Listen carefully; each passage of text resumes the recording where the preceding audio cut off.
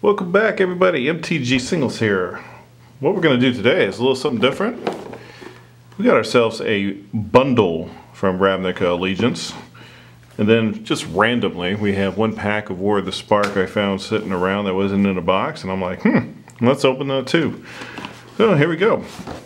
This was brand new sealed. I went ahead and just opened it, took off the wrapping right before the video just to save some time.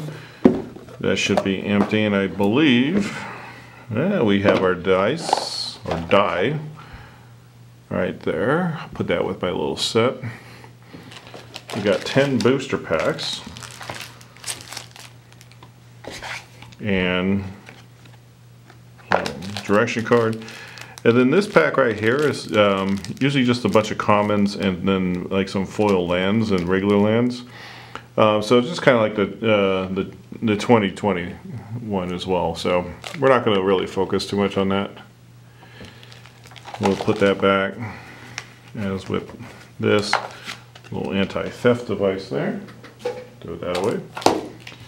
And let's go ahead and see. So this set has a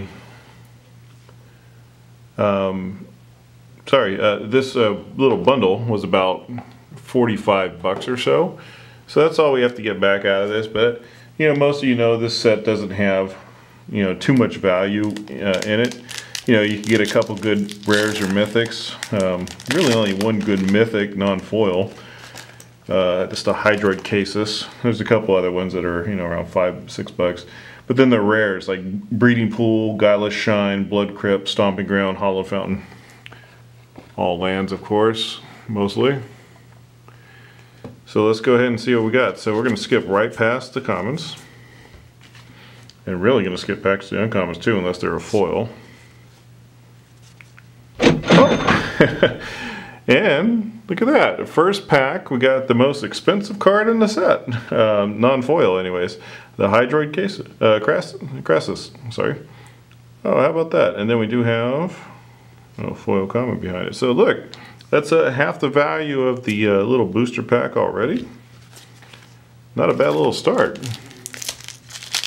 About 22 bucks. So if we're going to title this, should you buy them? I don't know. I mean, obviously they're not skimping out on putting good cards in these kind of sets. And a Priest of the Forgotten Gods. So that is not a hit. Oh, let me see here. We'll put our commons, our foils up there, and like that. So we're doing pretty good with the first card, or with the first pack. Just need one or two more good packs now, and then this will have been a winner. The Bedecked and the Bedazzle. That's always been an interesting one. Oh, and a foil rare. Nikia and the Old Ways. So I actually don't know. The non-rare version of this one is not a hit. But you never know. The foil versions of some of these can be worth a little something. So we'll figure out the price of that. I might even pause the video later on and come back and tell you. I mean, I'll put the prices there too, but I like to comment on what value we got back. So we did get a foil rare. I don't know if you get a foil rare every bundle. I couldn't tell you. Hope everybody's doing good today. Roll the dice right there. A Benthic Biomancer. And a Macrobay Mockery. Macaw Mockery. My English, not so good. Yeah, so that's not one of the uncommon foils that's a hit. There are a couple uncommon foils. This one, the best one is Wilderness Reclamation. Worth about 10 bucks. So that can easily help you get your 45 bucks back in this.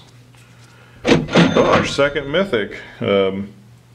So this is a $5 mythic. Like I said, this mythic up here, the Hydroid, is actually the best, and then the rest of the mythics are actually all under 10 bucks.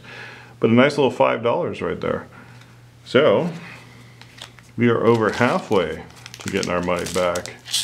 And maybe, just maybe, our foil rare is worth a little something. Galloping Lizrog. And Hero Precinct 1. We got a second one of those. Oh, about 4 packs left. We just need one good rare. Or, of course, a good foil. I don't know if we should expect... Why is this one not opening? I don't know if we should expect another foil rare or mythic out of 10. You know, we already got 1 out of 10 packs, so... Won't expect it, but it'd be interesting to see. Might be a free-for-all in a set like, or a little bundle like this. Ooh, the breeding pool. There we go. $17 rare. Second most valuable card in this set, non-foil. So, we got a $17 card, a $22 card, a $5 card. I think we're going to make our money out of this.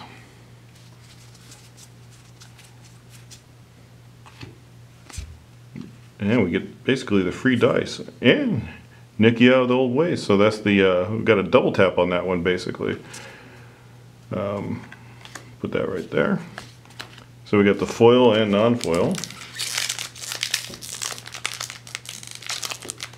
I know the foil is not worth more than $5 because I have a little cheat sheet where I printed off all the ones worth more than $5.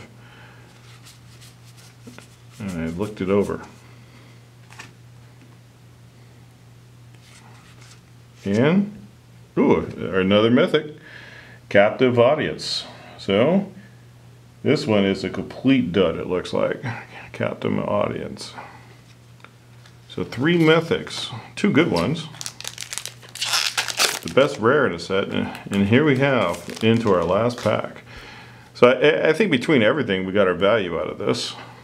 Especially got a little pack of, you know, foil lands and stuff like that. Might one day, you know, be worth a little something. See if we get I think we do have a foil in this set. Another rare, Judith.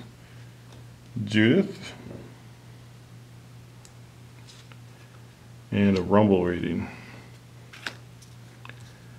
Alright. So for fun, we're going to go ahead and open up this War of the Spark as well. But I'm going to put up the prices just for the Ravnica Allegiance bundle pack. It's just a little something bonus for you here. So no commons really worth anything in this one. So mythics and rares. And there's really not a whole lot of value to this set. The War of the Spark, not my favorite. We did get a rare of the Sarkhan. I don't even think that one's worth a couple bucks. In an island. Alright, so that was a complete mess. I can see why we didn't have it included in a set. Alright, so hope you enjoyed it. There's our pool right there. I think we got our money back. So nice little bundle pack, got a free die out of it, got some free foil lands basically.